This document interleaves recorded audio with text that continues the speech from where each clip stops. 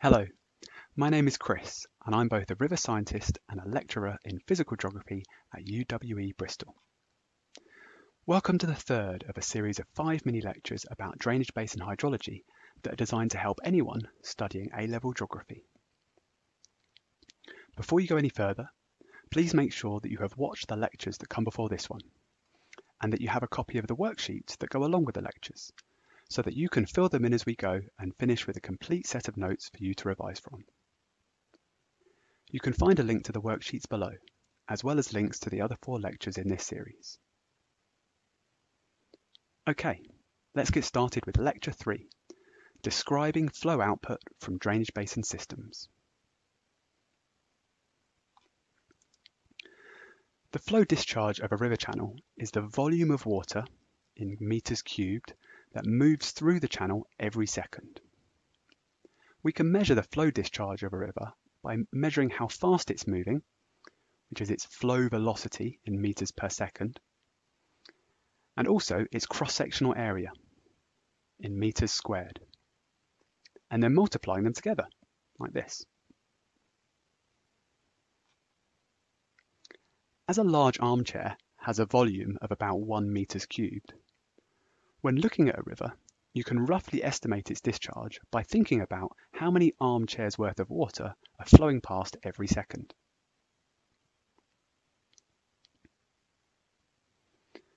Measurement of river discharge is done automatically and continuously at flow gauging stations on rivers like this one.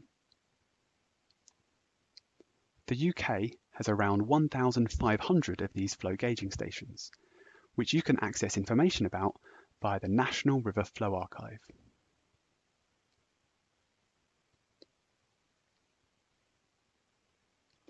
The continuous measurement of discharge from flow gauges can be used to plot a river's discharge regime in the form of an annual hydrograph. These graphs from the National River Flow Archive show the annual hydrographs for both the River Linfey in Wales and the River Wye in Buckinghamshire. You can see that the Linfey has a very variable or flashy discharge regime. There is a big difference between its high flows, known as its storm flows, and its low flows, known as its base flows. In contrast, the Wye has a far more consistent or unflashy discharge regime. There is much less difference between its storm flows, its high flows, and its base flows, its low flows. We will explore the physical and human factors that cause these differences in discharge regimes in lectures 4 and 5. A storm hydrograph, otherwise known as an event hydrograph or a flood hydrograph, is a graph of the discharge of a river before, during, and following a significant rainfall event. We can see several different stages in the example storm hydrograph below.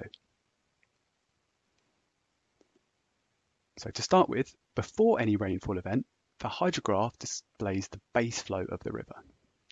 This is the low level of discharge in the river that is supplied by groundwater flow that has been slowly moving through the bedrock of a catchment, and so is not dependent on any recent rainfall event.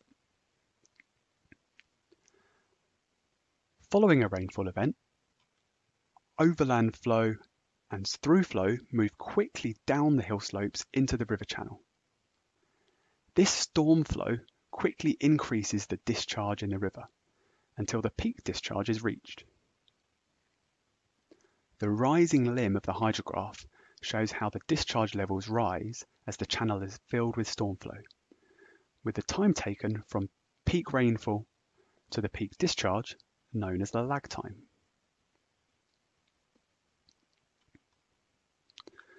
Once the peak discharge has passed, the discharge in the river begins to fall as less and less new storm flow enters the river channel via overland flow and through flow.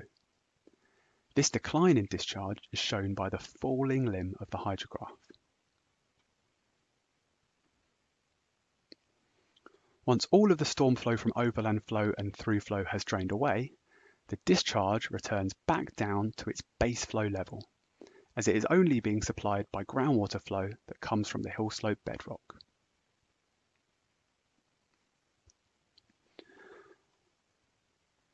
Whilst all storm hydrographs follow the sequence that we've just gone through, their shapes can differ considerably because of differences in the relative sizes of their storm flow and base flow.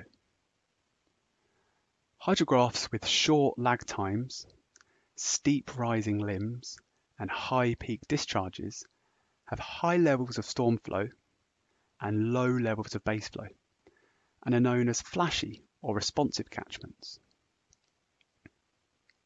Conversely, hydrographs with long lag times, gradual rising limbs, and low peak discharges have low levels of storm flow and high levels of base flow, and are known as unflashy or unresponsive catchments. The differences in the shape of storm hydrographs are caused by the same physical and human factors that cause differences in the flow regimes of catchments. These will be explored in lectures 4 and 5.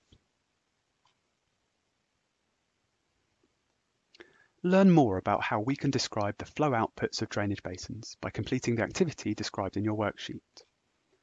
This activity makes use of the National River Flow Archive that was introduced earlier in this lecture. Okay, thank you for listening. I hope that you found it interesting. Please check out the remaining 2 lectures in this series using the links below.